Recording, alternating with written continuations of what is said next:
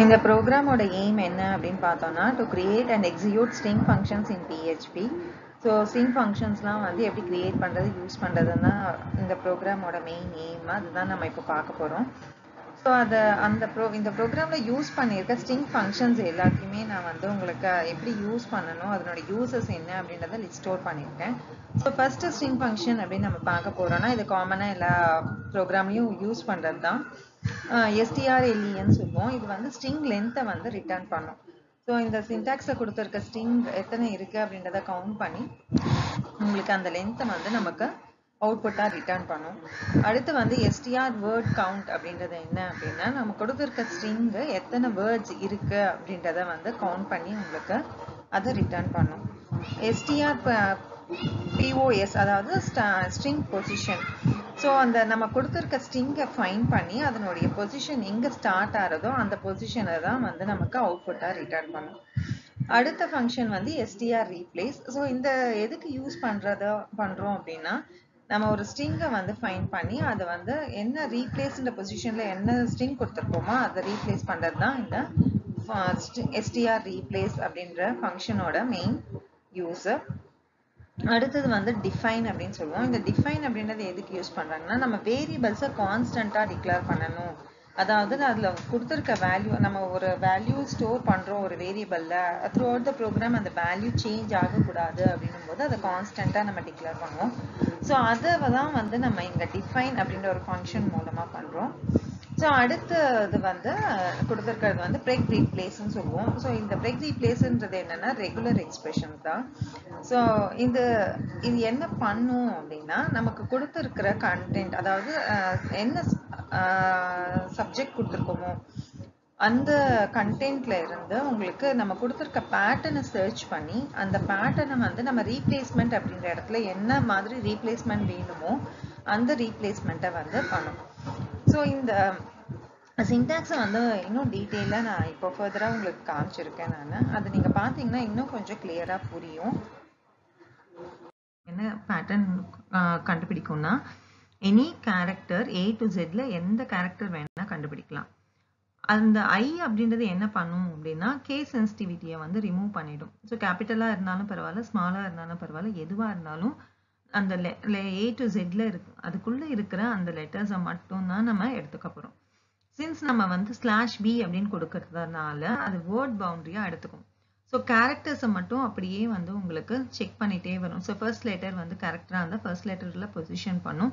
அதுக்கப்புறமா செக் பண்ணிகிட்டே இருக்கும். எது வரைக்கும் அது எண்டு முடியறதோ அது வரைக்கும் அது அப்படியே ஸ்டாப் பண்ணும். அதுக்கப்புறமா ஸ்பேஸ் இருந்ததுன்னா அந்த ஸ்பேஸை வேர்டாக கன்சிடர் பண்ணாது. அதுக்கப்புறம் அடுத்த செட் ஆஃப் வேர்ட் கேரக்டர் எங்கே வருது அப்படின்றத செக் பண்ணி அங்கே திரும்பவும் ஒரு பொசிஷனை ஆரம்பிக்கும்.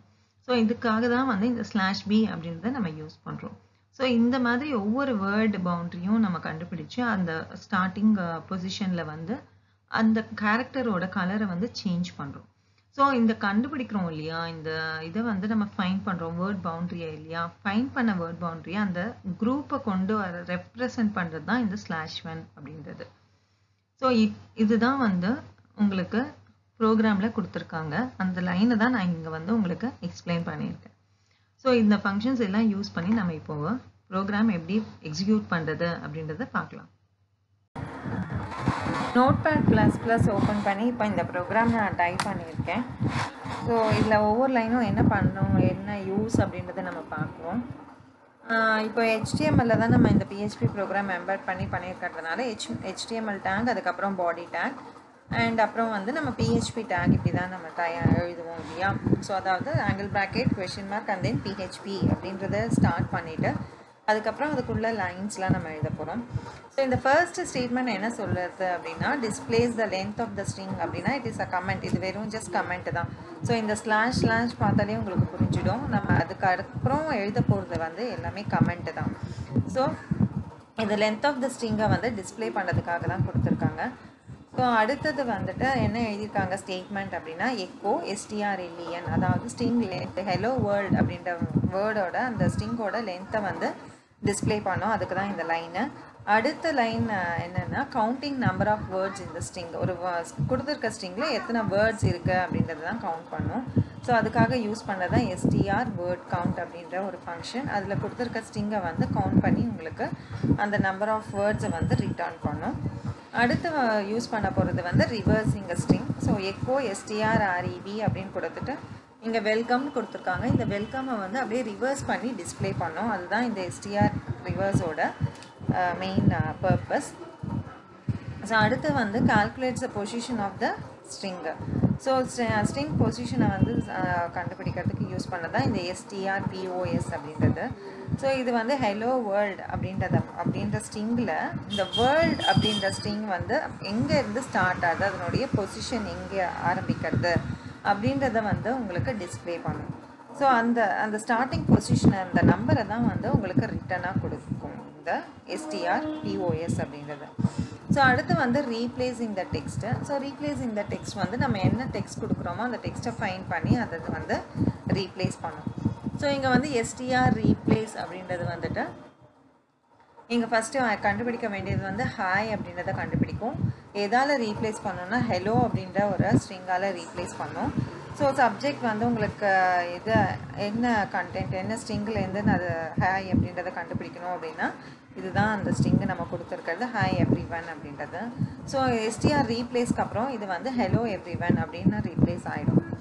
ஸோ அடுத்தது வந்து டிஃபைன், அதாவது ஒரு வேரியபிளை வந்து டிஃபைன் பண்ணுறோம். என்னென்னா க்ரீட்டிங்கிற வேரியபிளை வந்துட்டு அதில் வேல்யூ ஸ்டோர் பண்ணுறது வந்து குட் மார்னிங் அப்படின்னு நம்ம ஸ்டோர் பண்ணுறோம். ஸோ இப்போ இந்த க்ரீட்டிங் அப்படின்றது வந்து உங்களுக்கு கான்ஸ்டன்ட் வேரியபிளாக ஆகிடும்.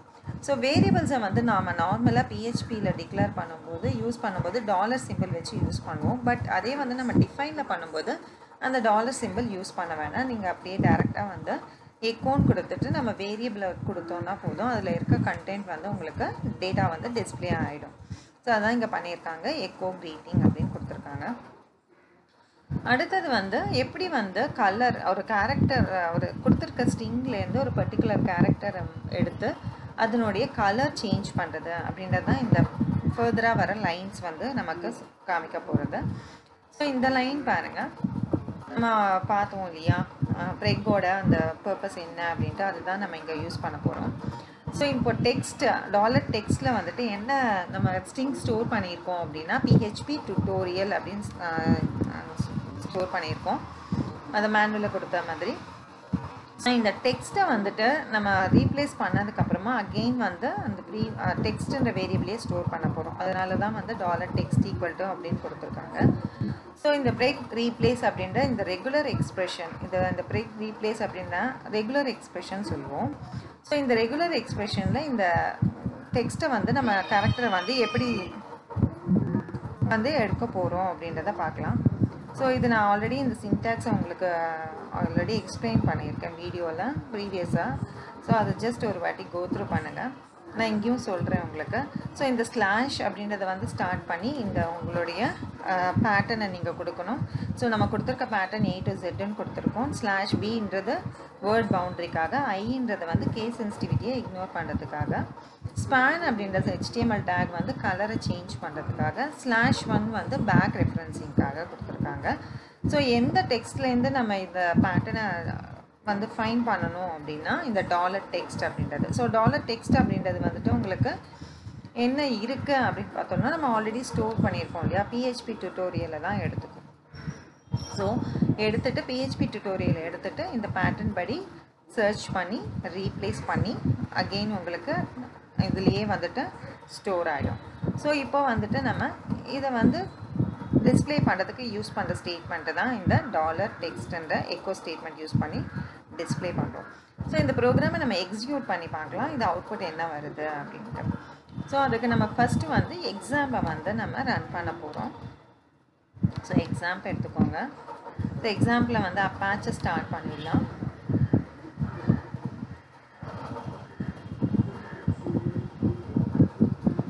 ஸோ அப்பாச் ஸ்டார்ட் பண்ணதுக்கப்புறமா நீங்கள் உங்களுடைய ஃபைலை, நான் ஆல்ரெடி இந்த ஃபைலை வந்து ஸ்டோர் பண்ணியிருக்கேன். ஸோ ஃபைல் ஸ்டோர் பண்ணுறது நான் உங்களுக்கு ஆல்ரெடி சொல்லியிருக்கேன், அதாவது லோக்கல் ஹாஸ்ட் யூஸ் பண்ணி பண்ண போகிறோம். ஸ்டோரிங் சொல்கிறேன் உங்களுக்கு.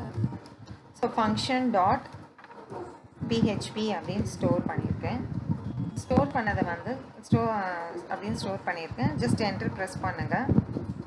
என்டர் ப்ரெஸ் பண்ணிங்கன்னா உங்களுடைய அவுட்புட் இங்கே வந்துடும்.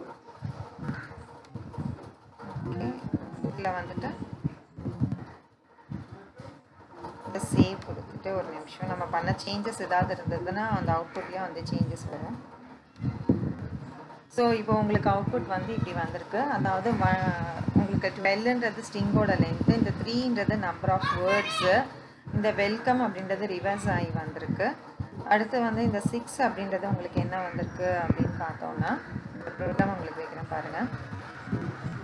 ஸோ பொசிஷன் ஆஃப் தான் அந்த ஸ்ட்ரிங்கு, நம்மளுடைய வேர்ல்டு அப்படின்றது எந்த பொசிஷனில் ஸ்டார்ட் ஆகுதுன்னு தான் இந்த 6ன்னு வந்திருக்கு. இந்த ஹாய் எவ்ரிவன் அப்படின்றது ஹலோ எவ்ரிவன் ரீப்ளேஸ் ஆகிருக்கு. அப்புறமா நம்ம இந்த க்ரீட்டிங்கை வந்து டிஸ்பிளே பண்ணுறோம், அதுதான் குட் மார்னிங்னு ஆயிருக்கு. ஸோ இந்த ப்ரெக்கில் பார்த்தோன்னா இந்த ப்ரோக்ராமில் இந்த ப்ரெக்கில் நம்ம ரீப்ளேஸ் பண்ண சொல்லியிருக்க வேர்ட் பவுண்ட்ரியை வந்து உங்களுக்கு ரீப்ளேஸ் பண்ணி ரெட்டாக சேஞ்ச் ஆகிருக்கு. அதாவது பீன்றத ஃபஸ்ட்டு பவுண்ட்ரியில் இருக்கிற ஃபஸ்ட்டு பவுண்ட்ரி வந்து பிஹெச்பி, அதாவது ஃபஸ்ட்டு வேர்ட் பவுண்ட்ரி வந்து பீயில், அந்த பொசிஷனிங் எங்கே இருக்கும்னா பீயில் இருக்கும். அந்த பீயோட இதை வந்து அந்த கேரக்டரை மட்டும் உங்களுக்கு நம்ம எடுத்து சேஞ்ச் பண்ணியிருக்கோம். அடுத்த டுட்டோரியல் அப்படின்றதுல வந்து அடுத்த வேர்ட் பவுண்ட்ரி வந்து டுட்டோரியல், அதனால டீ அப்படின்றது மட்டும் பேக் ரெஃபரன்சிங் மூலமாக ரெஃபர் ஆகி அந்த டீயோட கலர் மட்டும் சேஞ்ச் ஆகிருக்கு. ஸோ இதுதான் இந்த ப்ரோக்ராமோட output. So as per the manual வந்து ஆக்சுவலாக ஒன் ஆஃப்டர் த அதர் கொடுத்துருக்காங்க. உங்களுக்கு அந்த மாதிரி வேணும் அவுட்புட் அப்படின்னா நீங்கள் நோட் பேனில் இன்னொரு எக்கோ ஸ்டேட்மெண்ட் கொடுத்து ஒரு பிரேக் ஸ்டேட்மெண்ட் கொடுத்துக்கிட்டிங்கன்னா உங்களுக்கு ஒன் ஆஃப்டர் த அதர் வந்து உங்களுக்கு அவுட்புட் வரும். ஸோ அது உங்களுக்கு பார்க்கறதுக்கு உங்களுக்கு இன்னும் கொஞ்சம் கூட ஈஸியாக இருக்கும்.